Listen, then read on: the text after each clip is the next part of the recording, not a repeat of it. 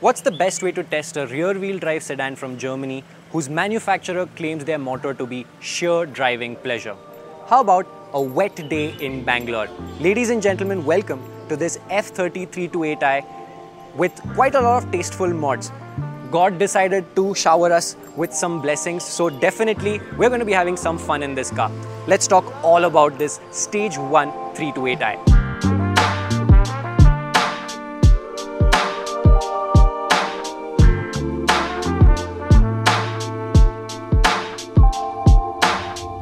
Now before we start this video, as you can see, the weather was not on our side today, and unfortunately we could not take any rolling shots or action shots of this car. This will be more on the informative side and a guide as to what you should be expecting when picking up a BMW 328i. So if you want to know more, then please do continue watching, but if you're expecting some insane sideways action with the car shooting flames or something, sorry to be the bearer of bad news, this video won't have that. Personally, if you ask me, my favorite generation of BMW is the F series. It's a very timeless design and nobody would ever realize that this design is almost 12 years old now. In fact, it is a very timeless look which always looks good in every occasion, which is something that's very difficult to do. Plus, as you can see, it's in black, and in my opinion, it is very difficult to make a good looking car in black. If the shapes are not right, in black, it's never going to look good. But look at this, fantastic. The owner has gone for some sporty touches here and there, but it's still very subtle. Like you can see, the grille has two slits now, like the M Sport style. You've got a more aggressive ORVM cover, which makes it sportier, and a very subtle lip spoiler at the back. The stance in this 328i is also slightly different. The rear used to come with a small spacer that would increase the ride height in the rear. The owner has decided to remove that spacer, and the dampers are also now Bilstein B6s. So the ride height is still the same, but the quality of ride is much better, much nicer. All in all, the car looks very stock, and definitely you wouldn't know that this is a built car unless you heard it or you opened the bonnet. Let's talk about that.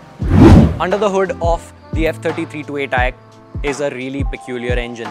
This is an N20 B20, which is the predecessor to the B48, and it has a few characteristics of the B48 too, good and bad. Like, it is a peppy block, it does like to rev pretty nicely, and it does pack quite a bit of power, but it isn't a perfect block. In fact, if you are quite a geek, you know that this engine got a class action suit in the US because of its timing chain issues.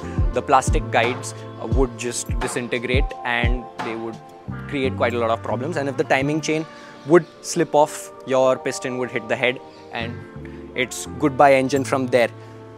However, it is still a very nice block and there is some tuning potential. Not many people built the out of this engine because, I mean, let's be honest, it doesn't have a lot of potential, but it's still a pretty sweet block. When it comes to the mods of this specific N20, the owner has gone for some really tasteful mods, and most of them are behind cooling because just like the B48, this also has a lot of heat soak issues. So it is definitely recommended to finish off all of the cooling mods before searching for power, and you will get much more reliable power, which is what you need. You don't want it to just do one run and be like losing power in the next one. So the owner has gone for FTP boost pipes, charge pipes from FTP2. It's also got an MST turbo inlet and a Wagner Evo 1 intercooler. It's also got an M Performance exhaust that is axle back, and it's very nice to listen to. Take a listen.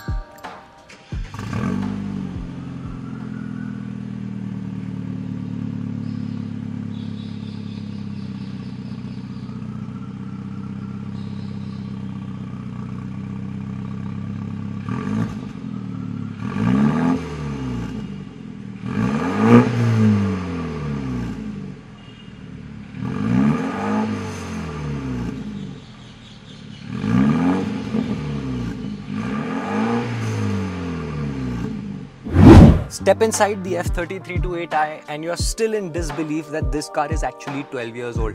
In fact, this car is in such good nick that all of the leathers are as good as new, no blemishes, no stretch marks, and all of the buttons and the switch gear works very well.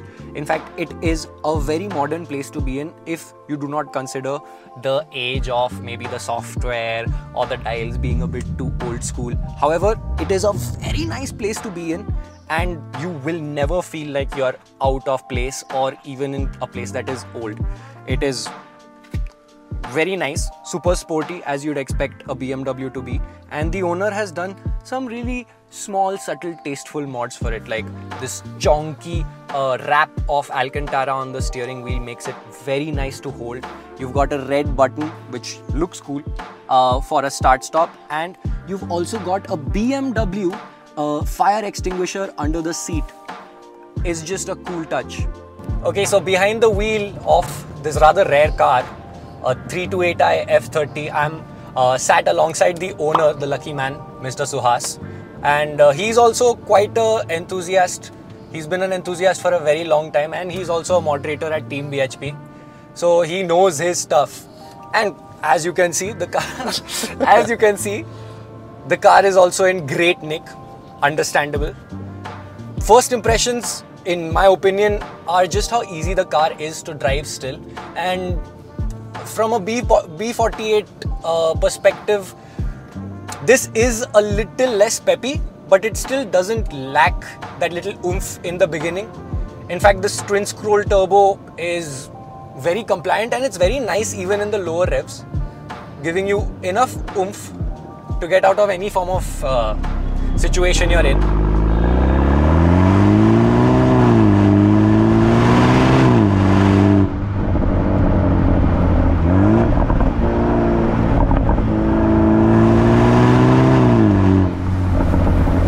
One good thing about this F series is that it's just so easy to drive angrily. Now, I wanted to ask you, yes, how has your experience been owning it? Have you seen any issues, or what would you give as advice to other 328i owners that want to maybe spruce up their car a little bit? Yeah, so I would say that there are no issues as such, because BMW made significant progress with the F series and the F generation of the BMWs in terms of reliability at least. But having said that, I would still say that anyone looking to buy a car like this should address some of the concerns that the 328i cars generally have. One being the timing chain, which is an issue which is known worldwide. And overhauling the timing chain is absolutely essential, especially if you're tuning the car. And it's not prohibitively expensive either, so I would very strongly recommend people do it.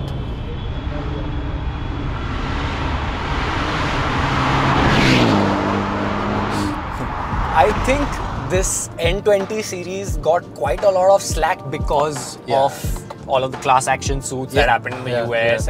But in fact, it's a very nice block. It's a good engine. Now, considering they were not designed to be modified in India, they have the same trait that the B48 does, is heat soak. It's not the most tuner friendly engines. Aggressive amounts of heat soak, and they're not very tuner friendly in terms they've been designed to a certain limit. True.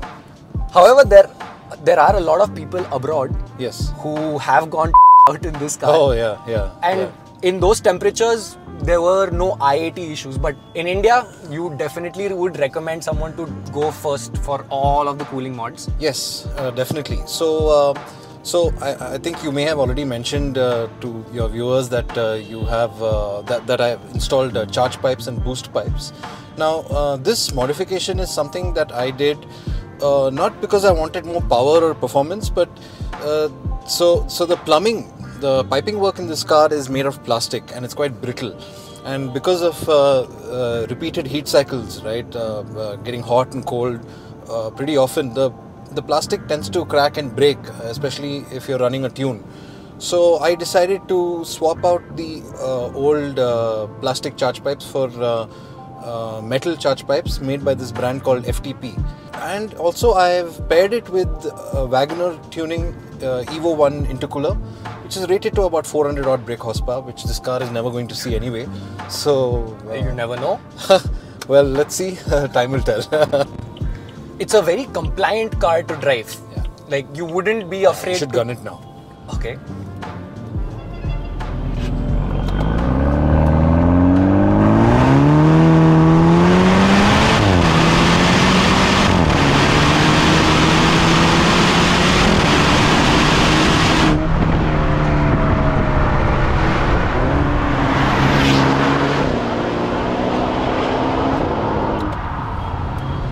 It's spinning all over. Oh man. Wow. The turbo just is so linear. In fact, 1800 plus, and it is just as an NA car. It feels so good. Feels very non-intrusive. Like you're not fighting the car for traction. Right. And yeah, I mean, the 3 forgiving. Series, the F chassis has always been that friendly car. True.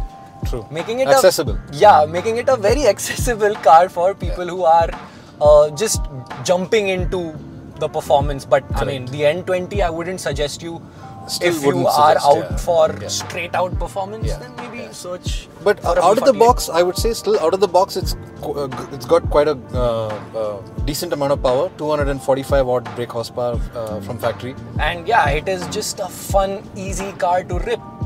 And it's not like you're going to be doing ridiculous speeds. Yes, it is a fast car, but it is more than handleable. Anything above this is just going to become a nuisance in the road. True, I agree. Perfect city car. I think you drive it on the daily. Daily driver, yes. And what else could you want? Well, I have a laundry list of things that I would want to do. Please still. do tell. Please do Yeah, tell. so and I'm not entirely satisfied with the brakes. I would like to upgrade to the M Performance brakes, which are essentially the same brakes on the M3 of the same generation, the F80. So that's one thing that I'm seriously considering doing at some point in the future.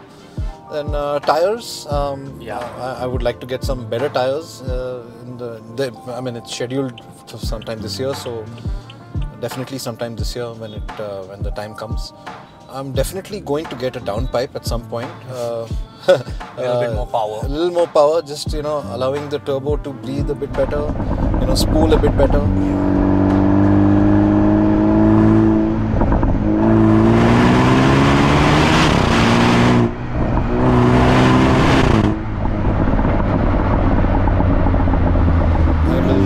Switch it to stage 2. Can't get out. Yeah, I will apply the stage 2 map on it, and then I'll be looking at somewhere around 300 brake horsepower or so. I mean, 300 horsepower, and this is going to be a pretty sweet spot. I think it's pushing around 280, 290 Around that right much, now. yeah. Around that much, I would And say. maybe 400, 450 Nm of torque. Around that much, correct. But I really think that if you are in the market for a 328i and you get your chance to buy one, definitely pick it up. Trust me, it is an expensive affair, but you will really enjoy the outcome of it. Yes. And modding the N20 is a little limited, but again, You need to be careful. yeah, You need to understand the limits of the engine and not push it beyond what it's capable of doing. but it's not roses and butterflies. A CBU car like this, parts usually do take time. It is a discontinued chassis, so you will need to spend a little bit of money, do a little bit of research. However, it is going to be satisfying and you're not going to regret it. So that's my ending for the day. We are losing out on light and I want to continue enjoying this car. So that's it from me. That's Suhas for you guys. This is his 328i and I'll see you guys in the next one. Bye. I'm just going sideways.